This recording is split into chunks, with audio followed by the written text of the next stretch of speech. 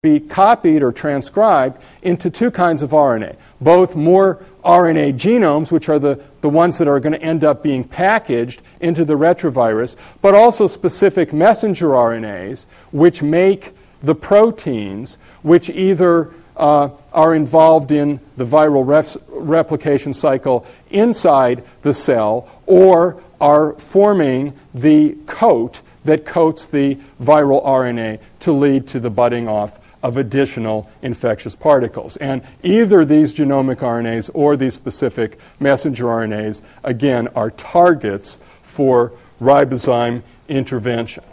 So where are we with this technology? Well, it works extremely well in the test tube, where you can control the concentration of ribozyme relative to RNA. When you try to get this to work on individual human cells growing in culture, there have been quite a number of reports of success, although once you get into a real living cell situation, it becomes much more difficult. And one expects that it's going to be yet more difficult to go to an actual infected human. There are clinical trials of ribozyme therapy for HIV that have been approved but have not yet been started in Southern California area. And so it's going to be, I think, still a number of years before we can see how well this works in terms of intervening with an actual virus infection, because clinical trials have to be carried out over in a very careful and safe way over usually a fairly prolonged period of time. Of course, the big problem with this sort of therapy is the delivery problem. These ribozymes, even though this particular one is a fairly small RNA compared with other cellular RNAs, it is still considerably larger than traditional pharmaceuticals. Most drug companies go after chemicals that are under 500 in molecular weight. And if you think about that in terms of RNA, with 330 mass units per nucleotide, you can see you can only get 1.5 nucleotides of RNA and stay under this 500 molecular weight limit. And so clearly you need to have a much larger drug if you're going to use RNA compared to a more conventional pharmaceutical agent. Now, in the last couple of years, a postdoctoral fellow, Bruce Sullinger, who's now has an independent faculty position at Duke University in North Carolina, has come up with a rather different way of using ribozymes to intervene in human disease.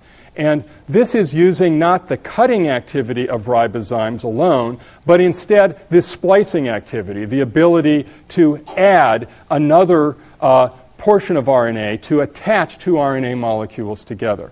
And Sullinger's idea is that in many cases, an RNA molecule in the cell, you don't so much want to eliminate it, but it's mutated, and you want to, in principle, correct that defect in the RNA. Well, what would be an example of that? Well, there are many genetic diseases, including sickle cell anemia, where there's a mutation in one of the chains of the hemoglobin protein molecule that carries oxygen through the bloodstream.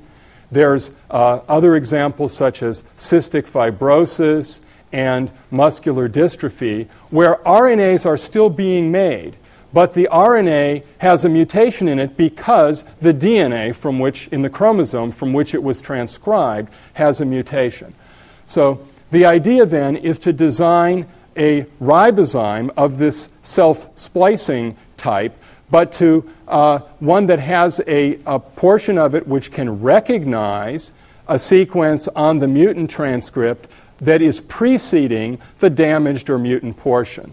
And then this ribozyme, which we call a trans-splicing ribozyme, also carries with it a downstream or 3' exon, which is corrected, has this defect in the mutant transcript fixed. You can see the WT stands for wild type, which means that's the natural version that you would like to have that would correct the genetic deficiency.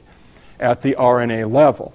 And now, if these two can get together in cells, the ribozyme will catalyze the cutting off of the undesired or mutant portion of the transcript and the attachment of the correct portion, as shown down below. And this RNA should now be functional.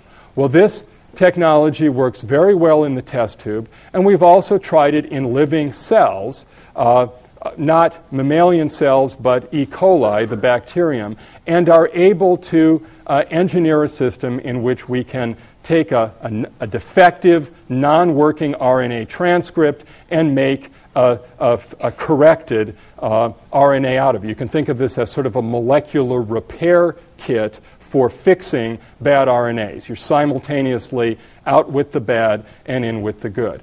There, of course, are many challenges that need to be overcome in order to make something of potential clinical usefulness from this basic science, and those include increasing the efficiency of the splicing, which right now is rather inefficient, getting very high specificity to occur inside of living cells where there are a very large number of different RNAs that could potentially be rearranged by such a trans-splicing ribozyme.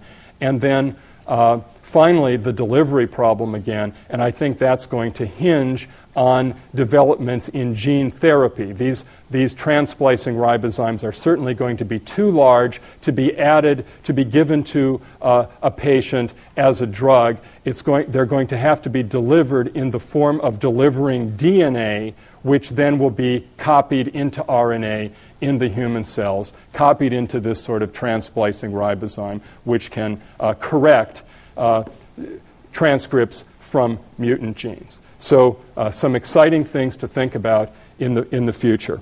I'm supposed to go to questions now, but I think it would be worth just a minute for me to recap what I've gone over in this second lecture. I told you a story, the story about the discovery of the first catalytic RNA molecule, and I hope you saw that there was a lot of serendipity involved in that discovery, that we did not go looking for RNA catalysts, but in a sense, the RNA catalysts came looking for us, and we simply had to keep our eyes open at the right time. And then I told you that that basic science discovery had spin-offs in directions which were not at all on our mind at the time we were doing those experiments. We were driven by our curiosity to try to understand a life process unknown to us. There would be excitement generated both in the area of origins of life possibilities and also in the area of new approaches in medicine, intervention in both viral disease but also non-viral disease coming from this what started out as the serendipitous discovery in basic research. Thank you. Thank you, Tom, for another great lecture. Tomorrow morning will be the final two lectures given by Dr. Cech in this series.